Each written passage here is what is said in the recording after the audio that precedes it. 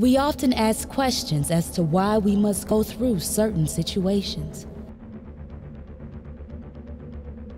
Tests are a way in which you are assessed as it relates to your readiness for the next level. In order to bring validity, in order to bring credibility to your witness as a child of God, you're going to have to understand that your faith must be tested. Because a faith that cannot be tested is a faith that cannot be trusted.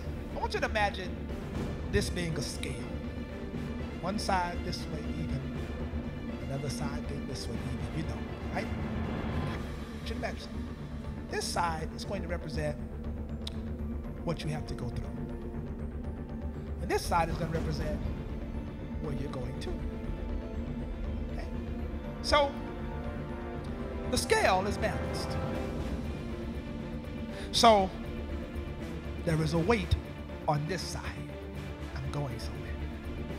But when the weight comes on this side, there's elevation on this side. I'm going somewhere.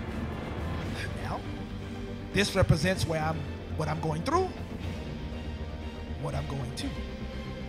If I take the weight from this side and put it on this side, then where I'm going to is diminished.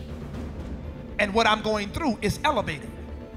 Because what I keep doing is I keep telling people what I'm going through and making them feel sorry for me, and I'm giving the devil advertising while I'm diminishing. I'm going somewhere.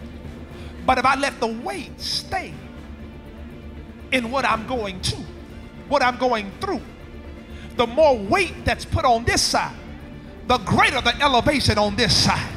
So I don't ask God to move the weight, because the more weight I go through, it gives glory on this side. I'm trying to help somebody up in here. When you see people blessed, you ought to ask them, tell me how much weight you've been carrying. Tell me how much stuff you had to deal with. Tell me how many folk lied on you. Tell me how many folk betrayed you. Tell me how many times you had to deal with trifling family members. Tell me.